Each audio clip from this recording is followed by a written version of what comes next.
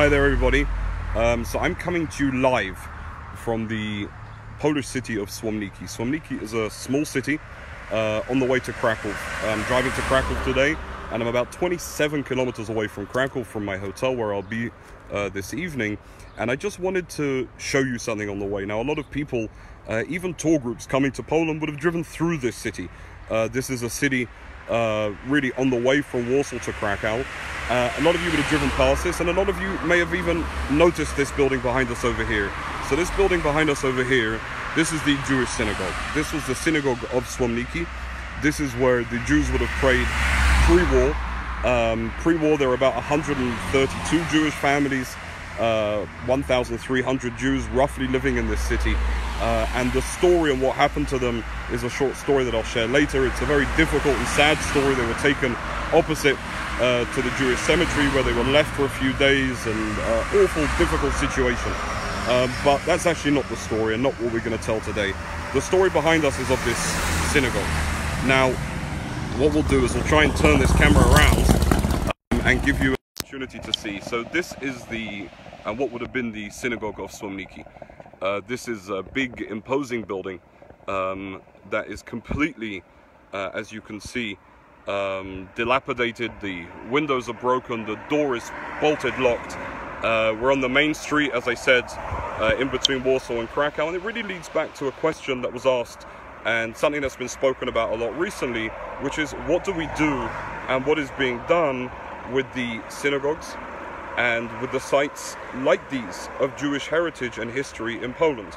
Because you see a building like this, which again is a really big building. It's a building of significance. It's a big building for the city, and it's a big building in this town, a very, very small city once again. So the question is, what should be done with this, right?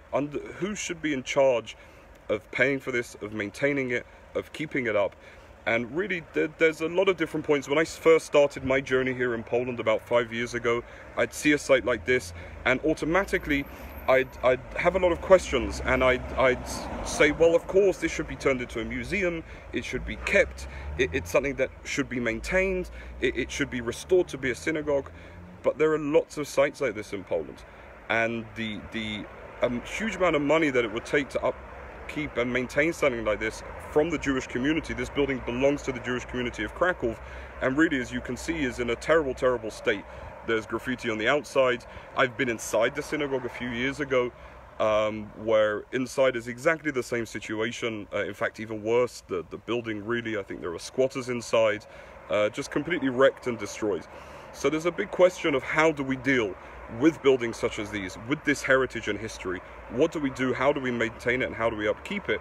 And it's an open question, because on one hand, I understand the want and the need to take a building like this. But at the end of the day, even though it was a synagogue, and even though this was a house of prayer and was something deeply connected to the Jewish community, it isn't anymore. And that has gone. So should this building maybe be taken by the city and used as a cultural building where they also share this heritage and history of the Jews who once lived here? Or, you know, should it be sold and knocked down and built into apartments? Now, it's an open question. I don't have the answer. Thankfully, this isn't a decision I'll ever have to make. But this is a question that's often being asked and leads to a lot of controversial points of view and arguments. So once again, really, I'll just show you a little bit more of this really imposing structure. Obviously, the building and the synagogue was built pre-war and has remained, as you can see, intact. It was used during the war by the German Nazis as a warehouse, which is the reason that it stayed and is in the condition that it's in. So again, you have this big building, this synagogue, en route from Warsaw to Krakow, just 20-something kilometers away from Krakow. This history of the Jews who once lived here. What should be done with this building?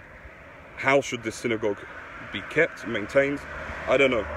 I'd love to hear your opinions and love to know what you think about this and what you think should be done and how these buildings should be taken care of and maintained. From Słomniki, on the way to Krakow, I wish you all the best. For my Polish friends celebrating the holiday today, enjoy yourselves. For my friends in Israel, להתראות ונתראה בקרוב.